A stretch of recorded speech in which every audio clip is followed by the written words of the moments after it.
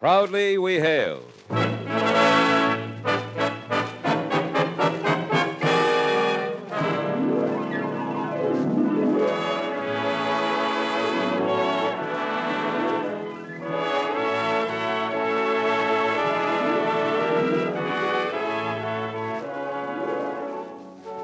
From New York City, where the American stage begins, here is another program with a cast of outstanding players. Public service time has been made available by this station for your Army and your Air Force to bring you this story. As proudly we hail a great American general, Stonewall Jackson.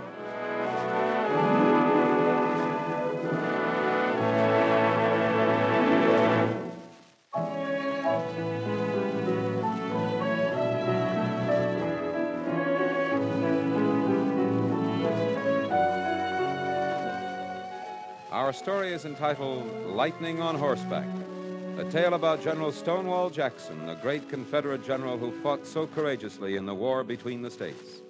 Our first act curtain will rise in just a moment, but first, today your rapidly expanding United States Army needs intelligent young men with ability and ambition. Men intelligent enough to recognize the vital need for a strong armed force. Men with ability enough to be trained in a necessary job. Men with ambition enough to secure the future for themselves and their loved ones. Does this description fit you? Can you qualify? For full information on how you can fit in with the finest, check with your nearest United States Army and United States Air Force recruiting station now. Remember, the United States Army, the senior service of our armed forces, needs you. And now, your Army and your Air Force present the proudly we hail production, Lightning on Horseback.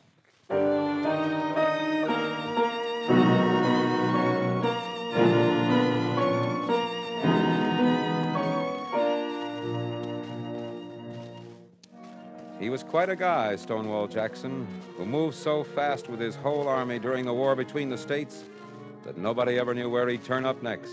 Why, he'd pick off a section of the enemy and swallow them up whole. People got to calling him Lightning on Horseback. Even when he was a young fellow, he learned how to travel fast and light. That was back in 1841. Say, I sure wish I had my gun along. Gun? What for, Dick? Look over yonder. On that fence, Tom. 3 squirrels running along, plain as daylight. Wouldn't do you no good. We're on business. No time for hunting. Gotta take some time for fun. Everybody does. There'll be time for fun when we get these horses of Uncle Cummins delivered. No argument there. What you gonna be after a while, Tom? What do you mean? Well, most fellas are gonna be farmers, doctors, or something. What about you? A man can be whatever he resolves to be. That don't answer the question, Tom. Well, you know that examination for West Point Academy I took a while back? You didn't do so good on that. No, but the fellow that did best is leaving there. So I'm going up to Washington to see Congressman Hayes. I know I have the energy, and I think I have the mind for it. Washington's pretty far from West Virginia. Yeah, West Point's further. But I'll get to Washington at any rate. I better speed up these horses. We want to be in Parkersburg before sundown.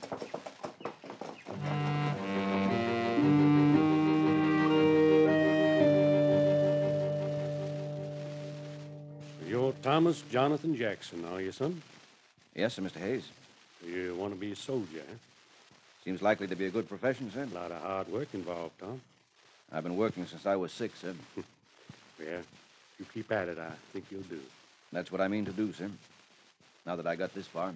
Well, young man, you have a good name. If anybody at West Point insults you, thrash him well and just send the bill to me.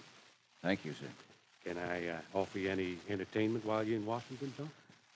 No, thank you, sir. I just thought I'd climb the Capitol Dome and have a look at Washington, sir, before I go north.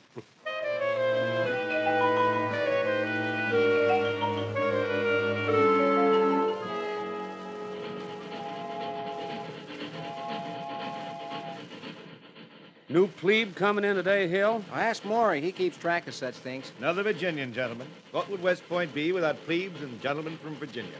Whereabouts is this one from? The hill country, Pickett. Almost a backwoodsman, I don't doubt.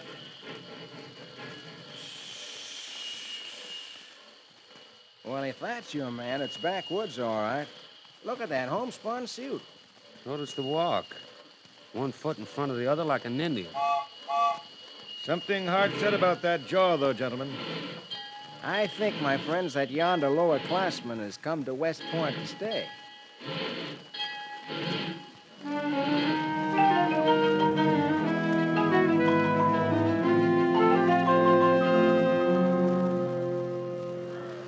Warren, it's all just too exciting. Graduation week at West Point and all. Well, not only graduation week, every one of us is going right into action. You mean that war with Mexico? I never did understand what it was all about. Hey, Warren. Huh? Who is that serious boy with the burning eyes? That's old Jack. Old Jack? Correct. Full name, Thomas Jonathan Jackson. Strange sort of lad. Why do you call him strange? He's different from the rest of you. He's a mountaineer from Virginia. Was almost last man in the class at the end of the first year. I never saw anyone work as hard as he has. He's graduated 17th, and he'll be an artillery lieutenant. He doesn't look as if he ever had much fun. Maybe not. But if we stayed here another year, he'd be at the head of the class. Slow but sure. That's old Jack.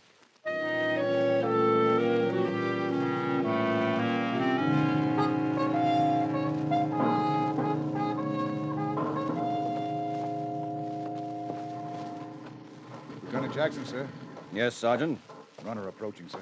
Very well. Have him report to me. Yes, sir. Runner, report. Message from the commanding general, sir. Thank you. Lieutenant Jackson, sir. Your battery will move forward at once in support of the 4th Infantry, now storming the hill of Chapultepec. Signed, Worth. Well. Forward, men. Follow me.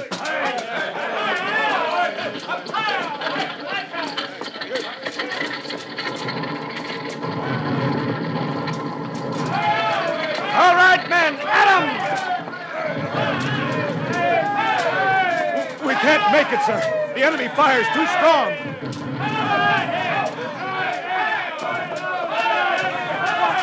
The men are breaking, sir. Give me a hand with this gun carriage, Sergeant. We'll drag it over the ditch ourselves. Men, see, there's no danger. I'm not hit. Ready, Sergeant. Now heave. She goes. That's it, sir. All right, now prepare to load. We'll serve this gun ourselves. Yes, sir. Load. Stand away. Ready? Fire!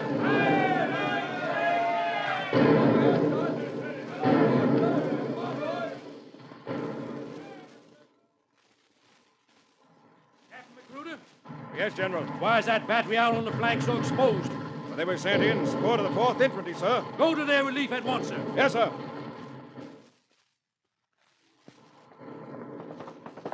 Lieutenant Jackson. General's compliments, sir. You were to retire at once. We're holding them, Captain McGruder. We're holding them. Give me 50 men who are veterans, and I'll take Chapultepec. I like your spirit, Lieutenant. Men, we want 50 volunteers to take the breastworks on the hill. There they are, Lieutenant. Let's go. Yes, sir. Fix bayonets! Follow me! Charge!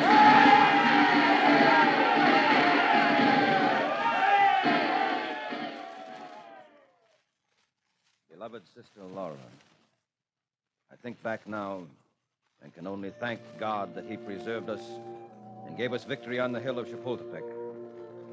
It is doubtless according to his will that we are now in Mexico City, a place that contains mirth, beauty, fine manners, variety, and in fine, all that man can reasonably want. I can report to you that under fire, my only fear was that I should not meet danger enough to make my conduct conspicuous. It is doubtful now whether I shall relinquish that military profession, as I am very partial to it.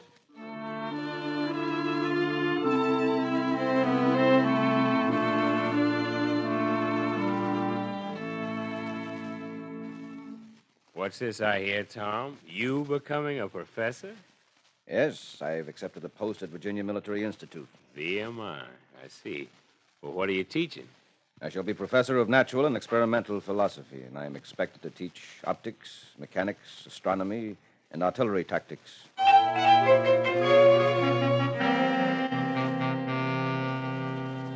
Did you hear what happened to old Ramrod Jackson? What? Something happened to the major? That's all over the campus. I knew he was a particular sort as far as we're concerned. You know, strict attention, no dismissal until the word of command and all that. But he actually makes himself behave that way, too. Well, get to it, Bob. What happened? Well, yesterday evening, the superintendent asked him to wait a moment in the outer office. You mean the place where we wait when we're up for breaking rules? Right. Well, Major Jackson, if you please, sat down there to wait for the super. The super promptly forgot he was there and went out another way. And so?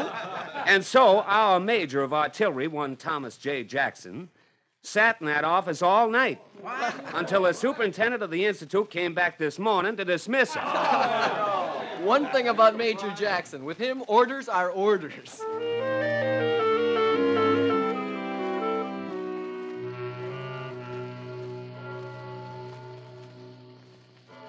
Oh, it's a shame. Things like this shouldn't happen to anyone. Not even to Major Jackson. No, not even to him. I know I couldn't stand it. Well, if you're going to be a soldier, you have to stand a lot of things. What's losing your wife after you've been married only a year got to do with being a soldier? And the new baby, too. That's really rough going. You got to be a man to go through something like that without cracking. Major Jackson's a man, all right.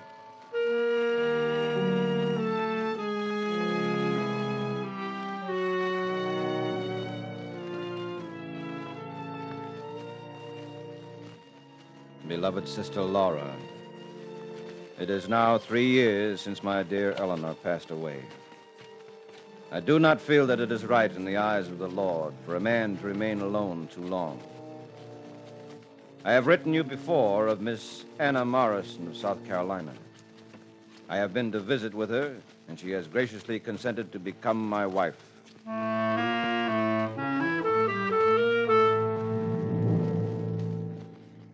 Thomas? Yes, my dear. Thomas, I'm frightened. Will there really be war between the states? I don't know. I really don't know. But South Carolina and all the other states... Yes, I know. Mr. Lincoln intends to preserve the Union. Yes, but Jefferson Davis says that Union's only a federation of sovereign states. That any state has the right to leave that federation if it so wishes. And Mr. Lincoln says that's not true. What do you think, Tom? I think the Northern people love the Union, and that they will prove it to us when they realize that we are in earnest about leaving the Union if they do not do us justice. What will you do, Tom? My dear, I wish to make every effort to preserve peace. But if Virginia is invaded, Virginia must be defended with a terrific resistance.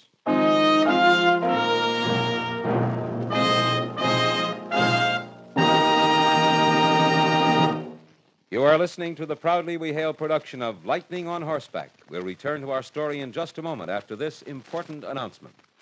Young man, let's talk about your future and America's future. They're important to each other, you know. Today, your United States Army is charged with a vital responsibility. You need only to glance at your local newspaper to realize how vital. And to meet this responsibility, the Army is rapidly expanding its forces. They have a job for you. A job that must be done by men of courage. You can get full details of how you may best serve your future and your country's future by a visit to your nearest United States Army and United States Air Force recruiting station today. Join the United States Army now. You are listening to Proudly We Hail. And now we present the second act of Lightning on Horseback.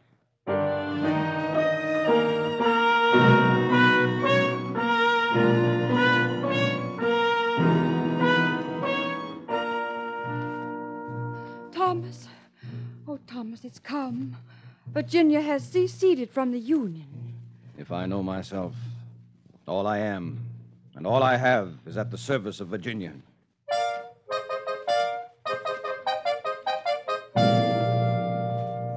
Gentlemen, these are my orders. The cadets of the Virginia Military Institute will entrain for Richmond at 1 a.m. sharp. You may stand at ease.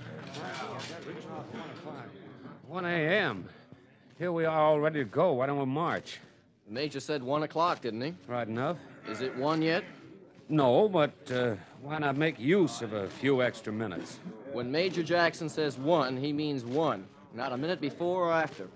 You'll see. All right, I'll see.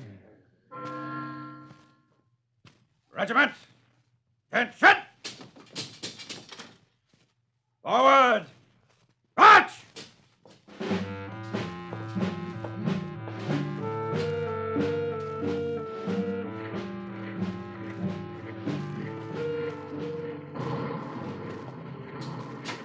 Where's General Jackson leading us, Bill? I hear it's a stream called Bull Run, Johnny.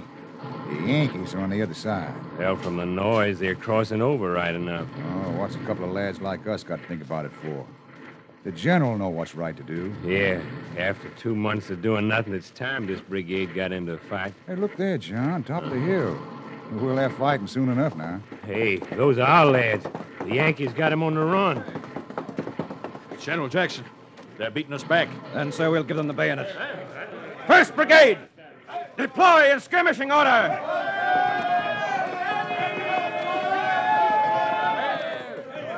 You men, halt! Form your ranks! Face about! Face the enemy! Rally, men, rally! Look there, at the crest of the hill, there's Jackson standing like a stone wall! Rally behind the Virginians! Hold on, men! Steady now! All's well, steady! All's well, steady now! We only had a couple of thousand more men. It's the waiting that's the hardest. General Jackson, the day's going against us. If you think so, sir, you'd better not say anything about it. Keep your eyes open. That cloud of dust behind us is Kirby Smith's brigade. If they reach here in time, we'll be all right. You hear that? If they reach here in time. The Yankees are coming closer, John. We're ready for them. Reserve your fire, men, until they come within 50 yards. Then fire and give them the bayonet. And when you charge, yell like furies! Now, that'll be a relief. Like you said, it's the waiting that's the hardest. Won't be much longer now. Now! And now, fire!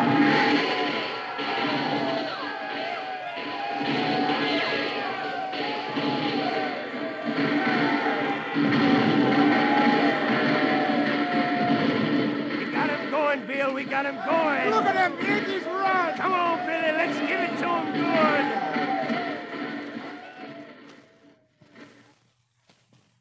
My beloved wife, my Esposita.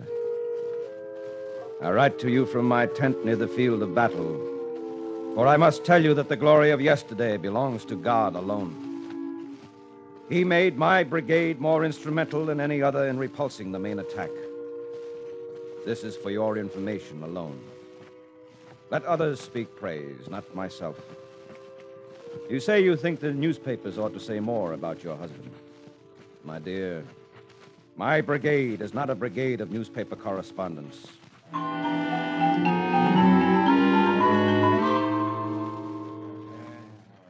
So they made old Stonewall a major general. And so, Johnny, we lose him. Yeah.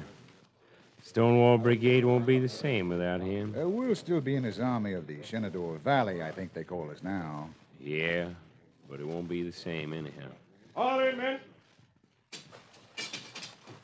Hooray! For the general. He wants to talk to us. Brigade! Get!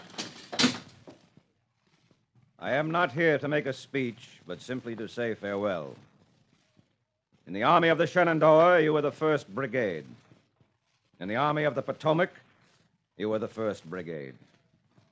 In the 2nd Corps of the Army, you are the 1st Brigade. You are the 1st Brigade in the affections of your general, and I hope by your future deeds and bearing, you will be handed down to posterity as the 1st Brigade in this, our 2nd War of Independence. Farewell.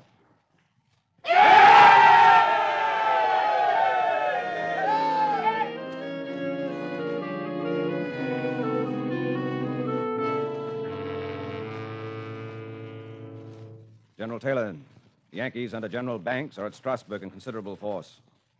There are now 17,000 men under my command in the Army of the Valley. We shall move north at once and cross the mountains to the Luray Valley. But, General Jackson, I have just brought my brigade from there to join you over here. That doesn't make sense. Nevertheless, that is an order, General. Very good, sir. If I can deceive my friends, I can make sure of deceiving the enemy.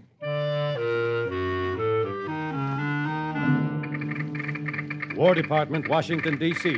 Stonewall Jackson is still at Harrisonburg in the Shenandoah Valley. Signed, Banks.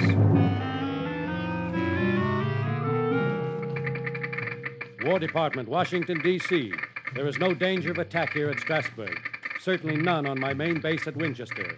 Jackson will never leave the valley. Signed, Banks. May 22nd, 1862. To the War Department. I regard it as certain that Jackson will move north only as far as New Market. There is no cause for alarm. Signed, Banks. Dispatch this message at once to General Robert E. Lee at Richmond. Sir, tonight my men have completed a forced march of 60 miles in 4 days. I stand overlooking the town of Front Royal, well in the rear of the Yankees and of General Banks. Tomorrow morning at dawn I shall attack. I do not believe that Banks has any idea of my whereabouts. Signed, T.J. Jackson. Give him the old rebel yell, Billy. Yay, yay, yay, yay! On to Winchester, Johnny. We're going home. Yay, yay,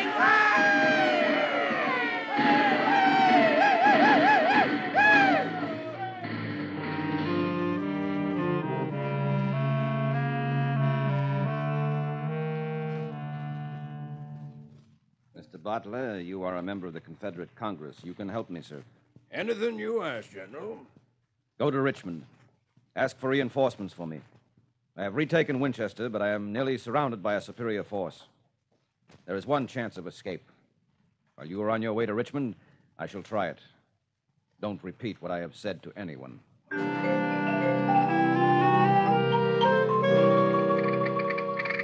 Where is Jackson? Signed, Stanton, Secretary of War. Jackson has been reinforced to 35,000 men. Jackson has 60,000 men. He's at Port Republic. June 19th. Jackson is moving down the Shenandoah Valley. June 28. I'm expecting an attack by Jackson any moment from the south of the Shenandoah. Signed, Banks. General Lee reports that on June 28th, General Jackson had been fighting McClellan before Richmond for 2 days and contributed greatly to the relief of that city.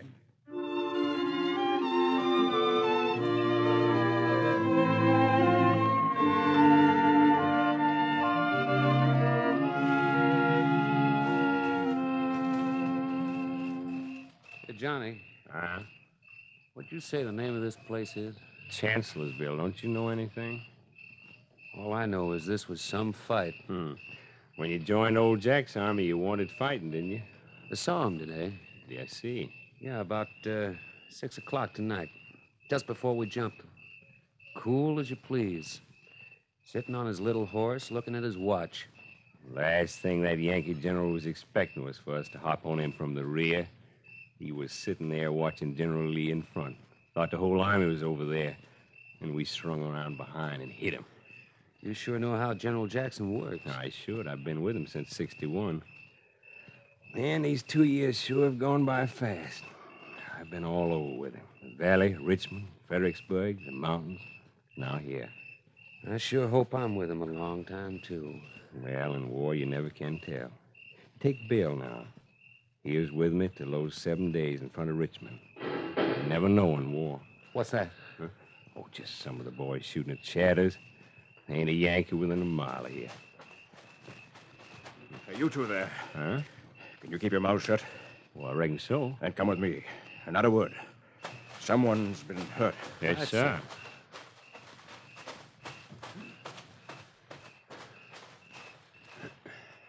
Johnny.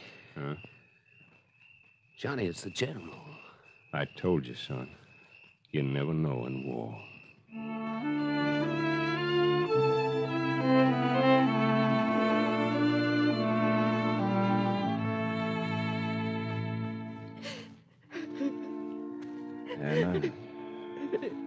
dear, you must cheer up. I love brightness in the sick room. There's a message from General Lee. Shall I read it to you? Yes, please. I should have chosen for the good of the country to have been disabled in your stead. I congratulate you upon the victory of Chancellorsville, which is due to your skill and energy. General Lee is very kind, but he should give the praise to God. Let us give him the glory. Let us cross over the river and rest in the shade of the trees.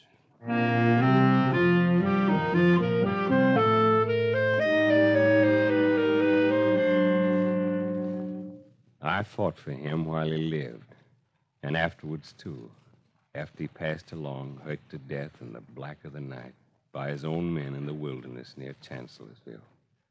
Perhaps if he'd lived, but that's all no matter now. We're all one country, all fighting for the same ideals today, for liberty, for freedom, for the right to live our lives in our own way. And somehow I can't help but believe that Stonewall Jackson, brilliant general, lightning on horseback that he was, striking at the least expected moment in the most unlooked-for place, was fighting in his way for those same ideals. How can he help but take his place along with Grant and Lee, Longstreet and Meade, Sheridan and Stewart, as another American hero?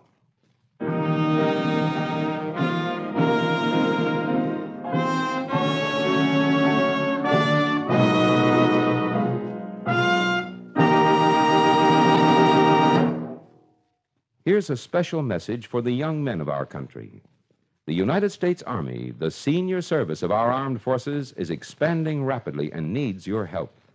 By enlisting in the United States Army, you'll not only get the finest training in the world, but you'll have the special pride that goes with wearing a United States Army uniform. And the Army trains its men in such interesting career fields as radio, radar, electronics, mechanics, meteorology, and many others. Why not get full details today? Visit your local United States Army and United States Air Force recruiting station. Enlist now.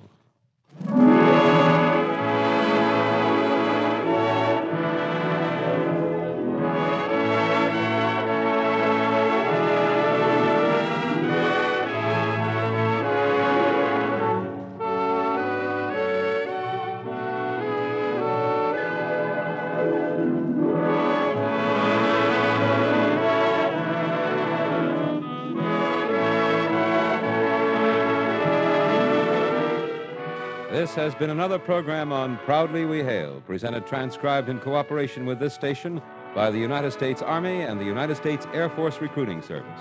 This is Kenneth Banghart speaking and inviting you to tune in this same station next week for another interesting story on Proudly We Hail.